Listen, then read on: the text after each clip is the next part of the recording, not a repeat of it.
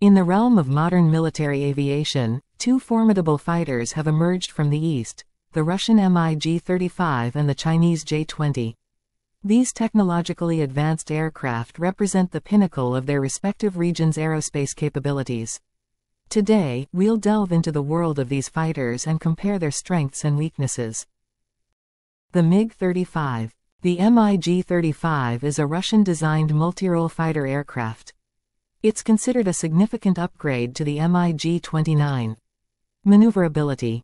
The MiG-35 is known for its exceptional maneuverability, making it difficult for opponents to target.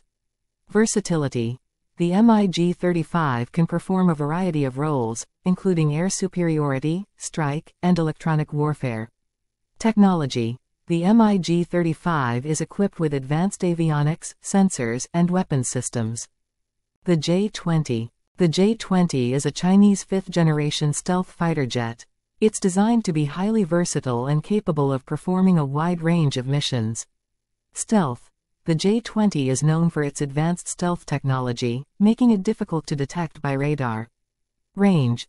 The J-20 has a long range, allowing it to operate over vast distances. Technology.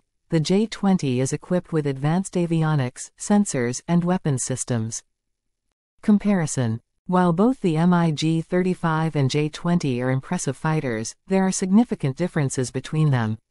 Stealth. The J-20 is more stealthy than the MiG-35. Range. The J-20 has a longer range than the MiG-35. Technology.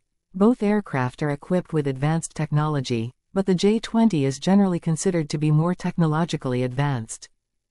As technology continues to advance, we can expect to see even more impressive fighters emerge in the future. The MiG-35 and J-20 represent the current state of the art, but they may soon be surpassed by newer designs. The MiG-35 and J-20 are two of the most advanced fighters in the world.